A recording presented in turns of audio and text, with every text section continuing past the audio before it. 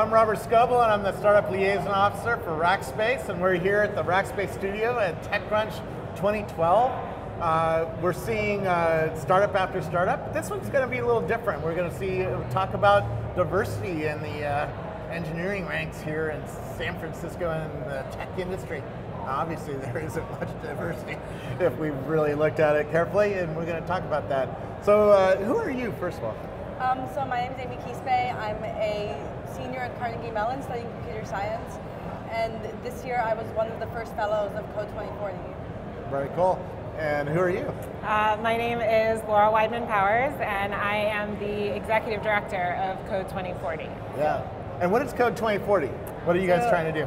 Yeah, Code2040 is a summer fellowship program. What we do is we bring incredibly talented Black and Latino computer engineering students from around the country to Silicon Valley and San Francisco for a summer fellowship program. They get an internship with a top startup, and we do a ton of programming. They get mentors, speaker series, company visits, an executive coach. They do a project, and it just kind of gets their feet wet in Silicon Valley. They can see, get bitten by the entrepreneurship bug, we hope. Yeah. And basically we're working on kind of diversity in the ranks of engineers and founders in the Valley. Yeah, and let's be honest, I walked through a lot of startups in the engineering ranks where the coders are coding.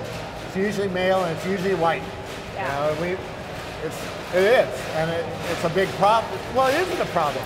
Yeah, well, so the numbers say that it's a problem. It's basically 1 in 18 technical employees in Silicon Valley are Black or Hispanic. And the number drops even further when you get to leadership. And the year 2040 is the year when people of color will collectively be the majority in the United States. And we think that kind of the ranks of the most innovative entrepreneurial leaders of our economy should reflect that diversity by that same year. So that's what we're working toward. And that's where, well, and I'll get to you, that's where I think it's a problem from a couple aspects. One, if we're going to have a strong economy in the United States and not just in San Francisco, we have to get everybody into the tech revolution, right? Not just white males. Yeah. And second, from a Silicon Valley perspective, we need diversity because we're serving a diverse customer base, and if we don't have diversity on our engineering teams, we're not going to develop the products that are going to be attractive to everybody, not just white males, right? Yeah, you know? yeah. And diversity doesn't even have to be the problem. Diversity is the solution. Yeah. Because we are currently clamoring for engineers. There's just not enough talent. And unless we start trying to appeal to the other demographics, we're not going to start getting enough talent. So you're in Carnegie Mellon, which is one of the top universities in the world, very technical. I visited there and went through the robotics department and met a lot of the computer science professors there. What is college the problem? Is it you know, because I saw that in my college, that in my calculus class I had, the first class was pretty diverse. It was about a half-half. Second semester, second year, it went down to 10% women. It was almost like a filter turned on, and the women disappeared. Are you seeing the same thing in college? Well, you know, it's a leaky pipeline. There's places all along from when you're in kindergarten, from when you're at home, to when you get to college, where people are not, that could have been going into technical fields, going into the tech industry. I think Code2040 is attacking the students that are in college right now, these very high-performing Black and Latino engineers. They're saying, come to Silicon Valley, this is where you can make it. We're going to get you that network so that you can make it out here. Yeah. And there's other places where that needs to be solved, but this is one of those great places, and I'm really glad to be part of this program. Yeah. And on top of that, when they make it, they can mentor others and serve as kind of beacons of light. We're really aiming to create a chain reaction of change where we start with the low-hanging fruit in a way. I mean, these are students that have made it all the way to be successful in college, which in an engineering field, that's tough. And we're making sure they have the skills and access and opportunity so they can make it in a professional sense as well, and then inspire others back down that leaky pipeline. Yeah, the Valley really is a network. You know, I was just at a Morgan Thaler Ventures, a venture capital firm's party last night, and the founders of Siri were there, and the founder of Evernote, and on and on. And this is how the Valley works. Yeah. This is how you get jobs. This is how you get promotions. Yeah. This is how you find out about new startups that are getting hot. And oh, I'll join your startup, or I'll I want to start a startup with you. Next time you do it, because everybody does it more than once when they're at that level. Yeah. I have lots of those kind of mentors or role models, right? I mean, I know Steve Wozniak, and I know that it can be done, and I have a guy to look to, and I can call him on my phone.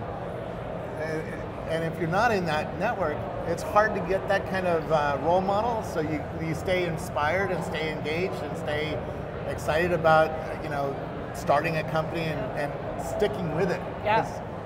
We all know the trick to entrepreneurialism is to stick with it. Yeah. Like if Airbnb stopped on the 900th day that they were in business, it would never have gone anywhere, because their profits were like this, and then on the 990th day it started doing this, right, and became Airbnb. Yeah. If they had stopped on 900th day because they got bored or they thought they got discouraged, they wouldn't be here. Yeah. And tell me if I'm wrong. You need role models to keep you excited and keep you down a career path. Right? Absolutely, and I think what is kind of cool about what we're doing is that we're working with that. So that works well, and it's proven to work well. Silicon Valley obviously turns out amazing companies, amazing entrepreneurs. So what we're doing is actually creating an institutionalized bridge into those networks for our students. So we have Tristan Walker as our founder. He lends his network. Yeah. Ben Horowitz is on our board. We had Hunter Walk as a mentor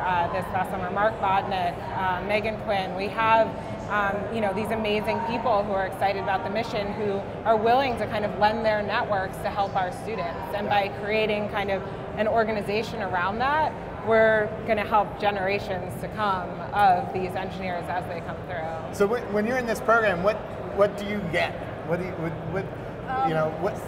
are you? There's lots of there's lots of speakers. There were company visits.